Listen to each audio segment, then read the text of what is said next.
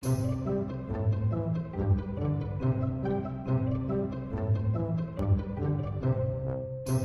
genetic circuit, or synthetic biological circuit, is a system built into a genetically modified organism that uses a series of logical functions to perform a complex task.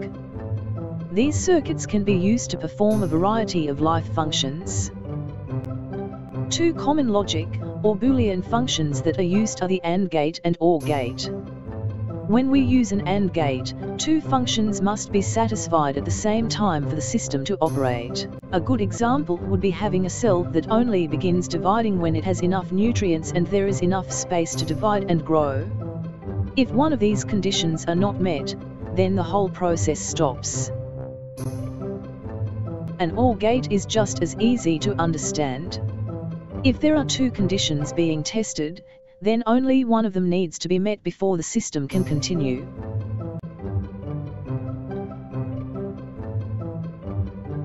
When looking at different types of genetic circuits, the outputs can be split into two main categories.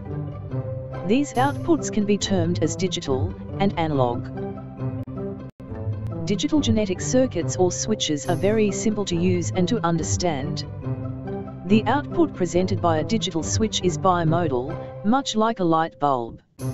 A light bulb can be either on or off, but nothing in between. Can we please get that light back on? Where a digital output has a bimodal method of production, an analog output presents results on a sliding scale of intensity. With this scale, there are many different levels of output possible, depending on when and how many logical gates are activated. Analog outputs are more commonly presented when there is leaky expression of promoters, are also found in nature, there are multiple logic gates employed. Natural genetic circuit found being the lac operon. The lac operon is a very simple genetic switch, controlling the expression of several genes that are only needed in the presence of lactose. In the absence of lactose, these genes are switched off at the promoter. The lactose genes, when lactose is present within the cell, operon can be easily substituted for other parts, allowing the cell to metabolize and digest lactose. This creates a customizable genetic switch that is very readily modified. This customized genetic switch can then be inserted into a chassis organism, such as E. coli, creating cell factories.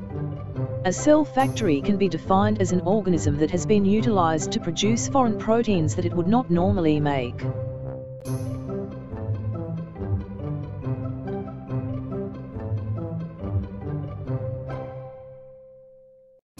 So far so good. It seems that we are ready to race ahead with building genetic circuits into organisms, right? Unfortunately, there are still a few limitations that need to be considered before these circuits can be used widely on an industrial level. This means we need to slow down a little bit and think.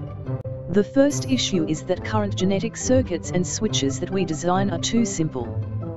These circuits may only have one or two programmable functions, which when compared to natural life falls well short of what we really need. Just look at this natural yeast metabolic circuit. Another issue is the metabolic load and stress cells are put under when they are producing foreign proteins. The maximum cellular energy expenditure of a cell is 10 mol of ATP per second, and if you exceed that, you will impair growth of the cells. In fields such as synthetic biology and metabolic engineering, you want your cells to be as healthy as possible and produce as much product as possible. On a similar note, there are only a limited number of ribosomes and protein folding complexes present in the cell. Just like with metabolic loading and energy expenditure, if the total amount of these cellular machines are used, then the cell factory will not be able to operate at its highest efficiency level. Because of this, it is important to use various promoters and genetic parts of all different strengths so as not to overload the cell at any point in its growth cycle. Effective use of Boolean gates will also help mitigate these issues.